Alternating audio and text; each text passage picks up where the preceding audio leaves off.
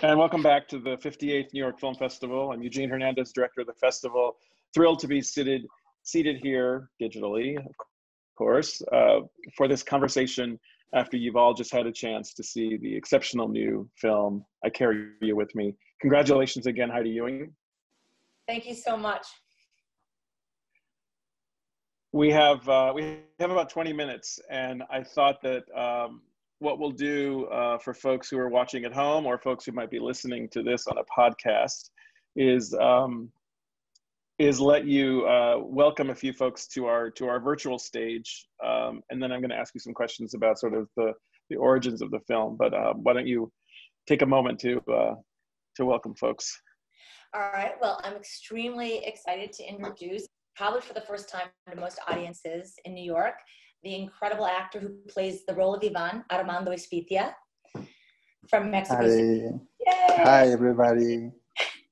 And I'm very, very excited to introduce, right here in Brooklyn, the real Ivan and the real Gerardo.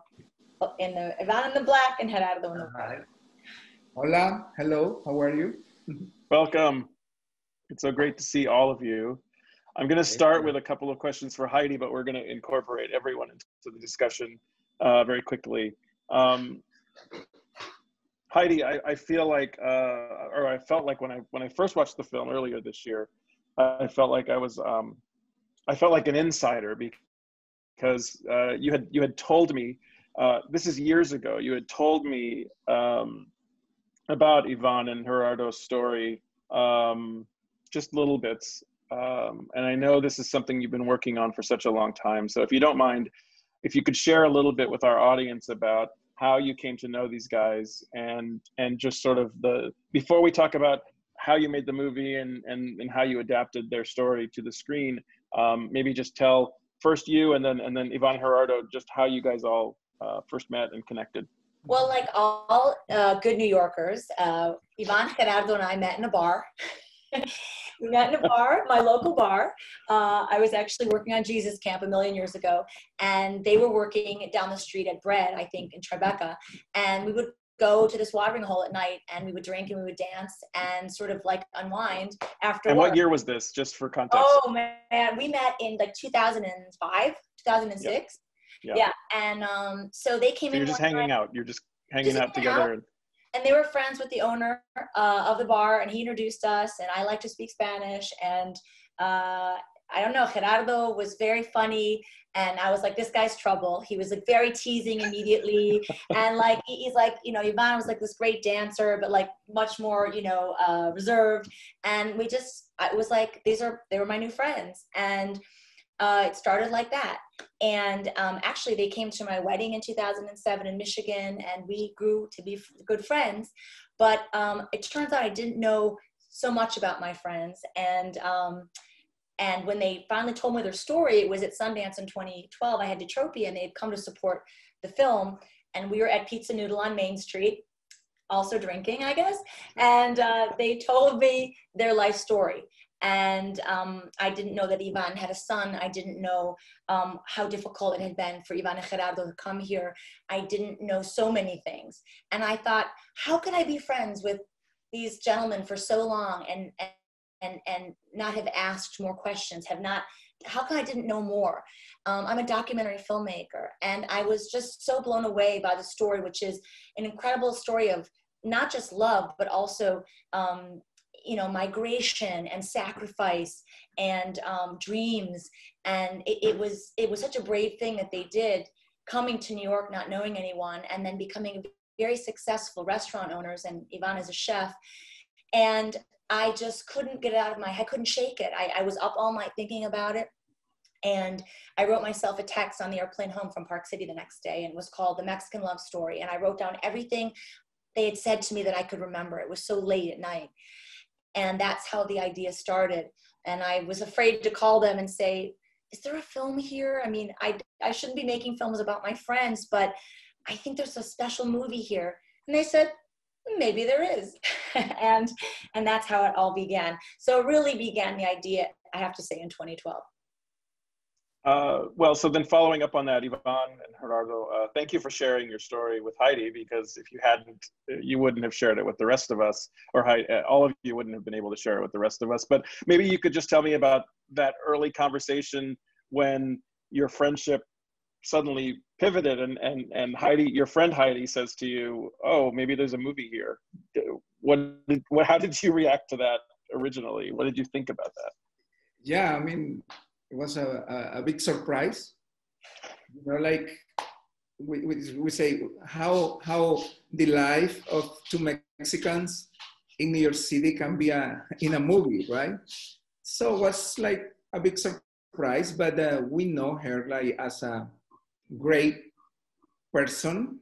You know, we trust on her, and we know how professional she is in wherever she does. And then that was how become more comfortable to tell a real story to her. Right? Mm-hmm. That was like, I don't know, Ivan. Yeah, I mean, for me, it's exactly the same. It was like surprise in some moment, like how my own life, my personal life, like she said, she doesn't know I was a kid. She doesn't know many things, you know, personal things. When she started talking about doing a documentary about our life, I was a little nervous, a little shy about all this situation, because, you know, many things we cannot share talk, easily. we cannot share with people, like immigrant things, like talking about border, talking about family, talking about like economy. Yeah, it's not situation easy. It's in not... Mexico, in our country, why we decided to move to New York. So was many things we try to don't explain, don't to talk with people. But with her, it was like very, very, very close relationship. So that's why we open. Yeah, we open our life and we tell her this story. As a follow-up to that, in the last 4 years in this country, it's only become harder to be an immigrant, to identify in this way. I wonder how you thought about the risks to yourself or to your family, or just to your happiness, to your level of comfort in this country the last few years, in building on that decision to not only agree to continue making this film, but to sit in a conversation right now talking about it, presenting your life on screen. I can't imagine that's something you haven't had to think about or consider. Yeah, it's been very difficult these past 4 years. I mean, with everything happening in US in this past for almost 4 years was like, for immigrants were more difficult. It is more difficult. So to take decisions, to stay here or go back to our own country is the biggest decision like we have to find and to take at some point, and we are here in the middle of all of this situation, like very hard for all of immigrants from everywhere. It's been hard, and I don't know what else to say. Is we're still here, we're still fighting, we're still working very hard, and just waiting if something good can happen for all of the immigrants.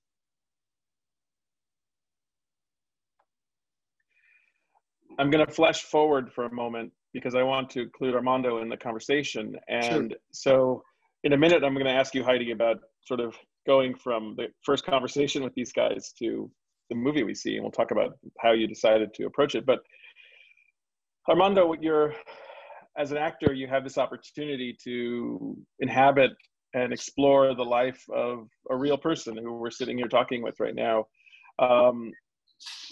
And it's kind of a similar question for you about sort of not just how you learned about this story, but how you responded to it when you first heard about it, but also as you were digging into this life to portray a younger version, this character of this person, of this human, of this person.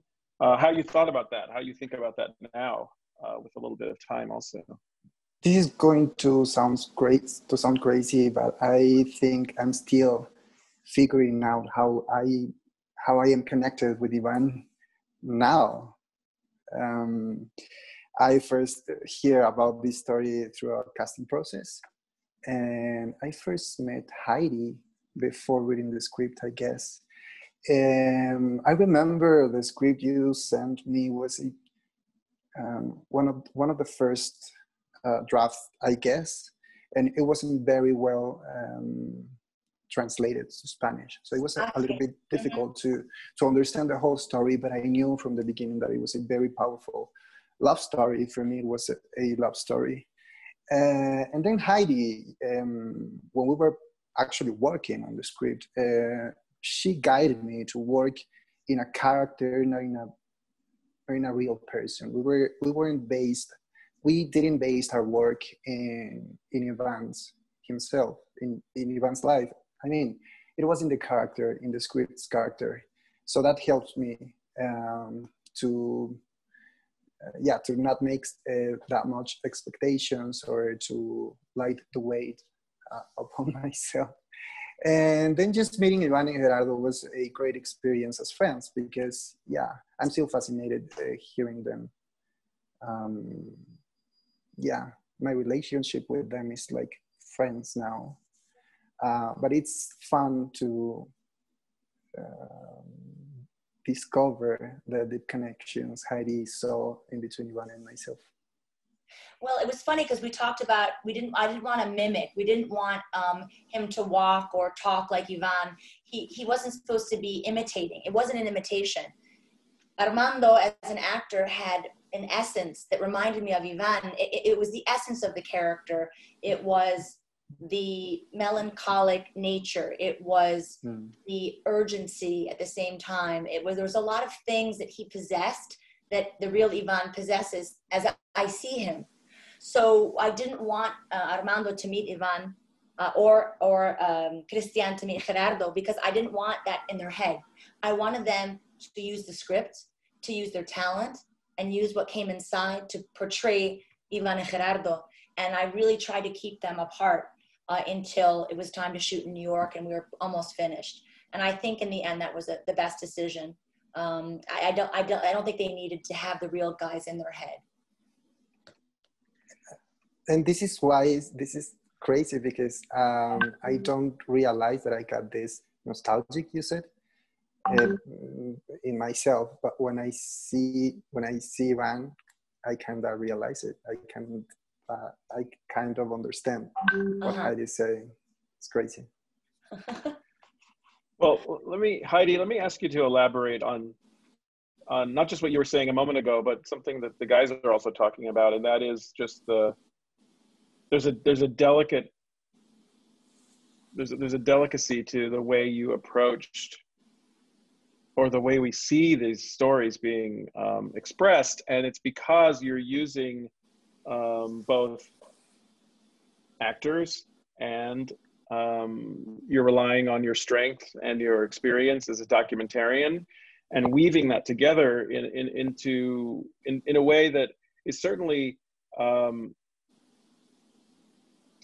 films do that all the time, but in this case you have such a unique reality of these two guys who are so close to you. You have this community of actors that you're able to tap into, and then the expression of it is such a seamless exploration and a seamless story that weaves in and out of both. But tell me about some of the original concepts, the original ideas that you were sort of thinking about as you were sort of trying to figure out when you were mapping how you were going to bring the story to life.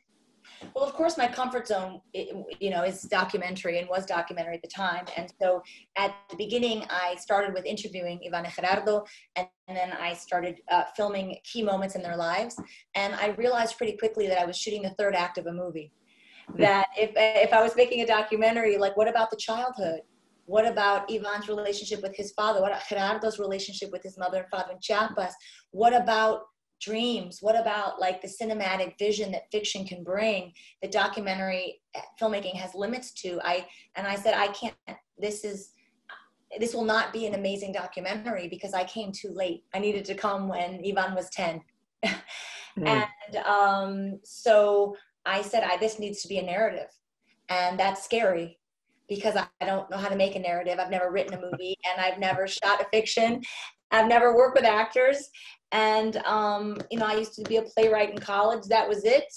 And I thought, shoot, I guess I gotta buy Final Draft and try to write a movie. I mean, it was literally like, and I said, I told the guys, I continued to film with them over 8 years, and write the script at the same time. And so I was basing, in some ways, the film, of course, along their lived experience. And then came the time when I had to decide whether I was going to cast actors to play them as their older selves. And I couldn't find a reason to do it. I had beautiful, real cinema verite, intimate scenes with the real Ivan and the real Gerardo living their life. And nothing, casting an actor to play them at their age would have not enhanced. It would not have enhanced the movie. I couldn't justify it. And so I said, I'm going to, Ivan and Gerardo, there will be documentary material, it'll be their real lives, and I will find a way to integrate it. It was very difficult. My longtime editor, Inat Sidi, and I structured the film multiple times. It was a 9-month edit, I'll just be honest. And it was, it was Herculean feat because it hasn't been done in this manner. And so it was just a decision. It just seemed like the right thing to do. And I feel like their presence enhances the authenticity and the beauty and the emotion of the film. And so that's how I ended up making that decision. It was like one scary thing after the next. At some point, you're so scared because everything is so new that you don't feel fear anymore, because you're like, I'm tired of it's exhausting. Everything, never worked with costumes, everything was so new every day. I was just like, okay, I'm bored with this scary stuff. Let's just make the movie. And that's basically what the attitude was, because everything was it would have been overwhelming otherwise. Right. I'm thinking about, as you're talking, Heidi, I'm thinking about the moment, maybe I could be wrong on the timing, you'll know, maybe 3/4 of the way in, when there's like this explosion all in one song where we see Ivan and Gerardo's life represented in such a poignant way, because it's suddenly this rush of images. We've been given tastes, I think, I have to think back to the structure, but we've been given tastes of Armando as Ivan, and then Ivan at moments in the film where you cut back to the subway or whatever. But in that song, if you could just sort of elaborate on sort of the creative choice of the song, the images, it all kind of just explodes, for lack of a better word, in that moment, in such a very strong cinematic way, but also a very emotional one for me, at least. Yeah, I'm so glad you point out that moment, because it's not mentioned that often. I mean, it's one of my favorite moments in the film, and basically it's around minute 85, I think you asked. Okay. But basically it's like, it's time to go. We are catching up to real time. Here we are. How do we train the audience? How do I communicate to the audience that, like, we are in a new chapter? I'm going to take you through, 15 years of a life, and we're going to land right now in New York City, right? And so it had to be messy, and it had to be joyful, and it had to be different than the rest of the film. I was trying to communicate to the audience that we're going somewhere new. And you have to do that cinematically. And so it was basically many years of material I'd filmed with the real Ivan and Gerardo, sort of over time. And it is an explosion. And the song is I won't even call it a B-side. It's a C, it's a D, it's an E-side. It's an old 45. It's called Un Día de Tantos. It's by Los Borgia. It was recorded in 1970. we couldn't find out any information. There's no digital copy. A DJ who was an expert at going through at old garage band music from like the 60s and 70s, Carlos Rene, I contacted him. I listened to his site. I couldn't sleep when I was in Mexico. I was rewriting the movie every night. And my cinematographer told me about this YouTube channel of this awesome guy with great taste. And one night it was like 3 a.m. and the song played. And I was like, this is amazing. And also the lyrics, for those who speak Spanish, I decided not to subtitle it. It's a special treat for people who speak Spanish which is a lot of the world, because it really kind of talks about, identity and like my black boots and my guitar, and like I look myself in the mirror and it's like time to go.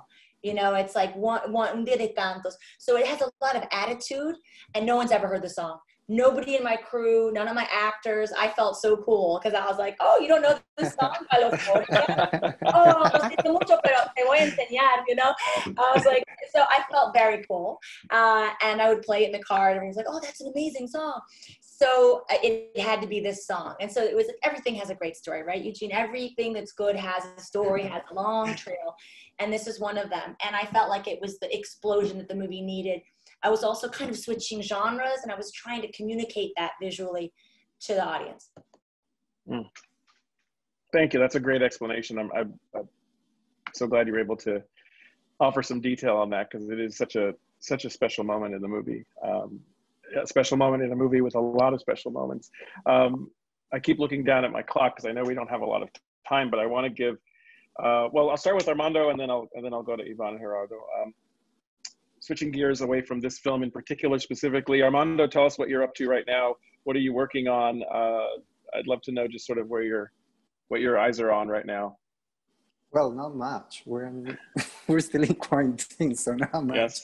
But I'm gonna be releasing a movie in the Festival de Cine de Morelia next month. Okay. Called Fuego Adentro. And then still working with this beautiful movie we have right now. And yeah, let's see what's happened with the world. So not much now. I hear you. Similar question for Ivan and Gerardo. We're introduced to each of you, to your life, to your history and your story. I think probably everybody who's just watched your film and watched this film you've made together will want to know a little bit more about how your lives are going now, in not just in the wake of this movie bringing attention to your life and your story, but just your own navigation of your life in New York versus your life back in Mexico. I mean, we're still in quarantine. We're still like, in the middle of this pandemic. We're still working.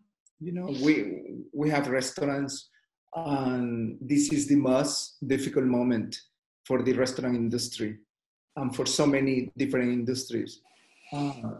So we're still in the whole pandemic. Ivan was working every day in the kitchen, trying to keep everything alive and working very hard, like to have our employees back to work. And a couple of things, like thinking about our family in Mexico, and thinking about our health too here. That's the situation right now. Yeah, I think, like Gerardo said, we're still working in the restaurants.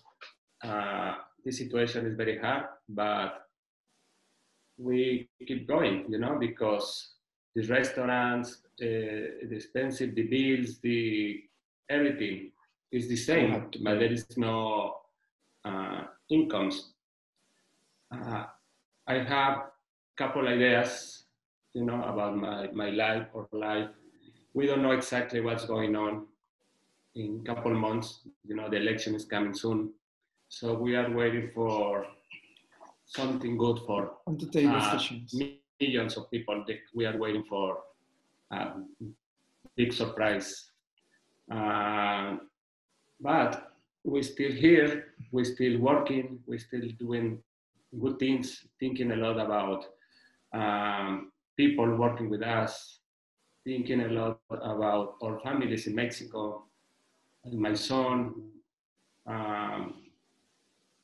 dreaming one day can hook them to show my son, my granddaughter, and this is the only thing we have to, or we can,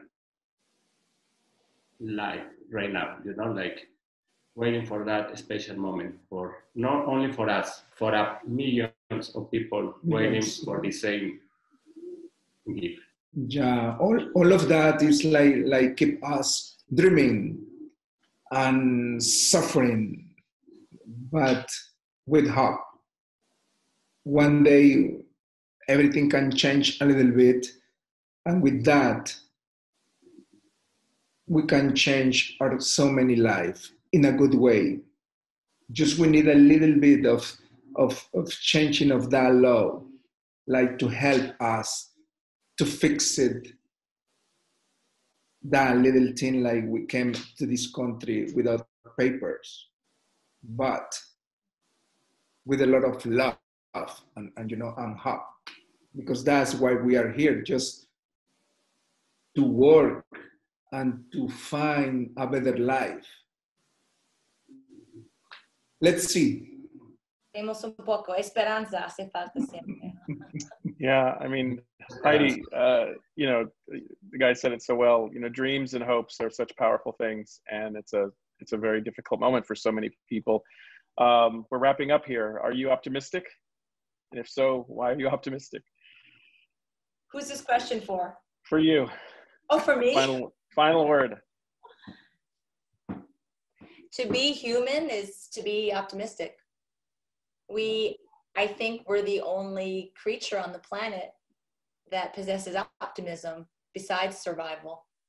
So as far as I know, we are the only ones who possess optimism. And so I'm going to take full advantage of that. And you know, you make films and you collaborate with creative, loving people who believe in love and storytelling, and they believe that storytelling makes a difference, that it matters. So of course I have hope and optimism, because I've met hundreds and hundreds of people that share these values and these beliefs. So yes, I'm optimistic, and it's going to be, maybe it's a dark time. So it's too easy to be sad. So I think we need to adelante. Mm-hmm. The film is Te Llevo Conmigo, I Carry You With Me, which is playing here at the 58th New York Film Festival. I'm just thrilled that we could have the film and share it with audiences here in New York and on a virtual platform as well. Thank you all for spending some time today to talk about it. Really appreciate it. Thank you, Eugene, and thank you so much you. for the Film Festival for showing it. Congratulations. Take care. Gracias.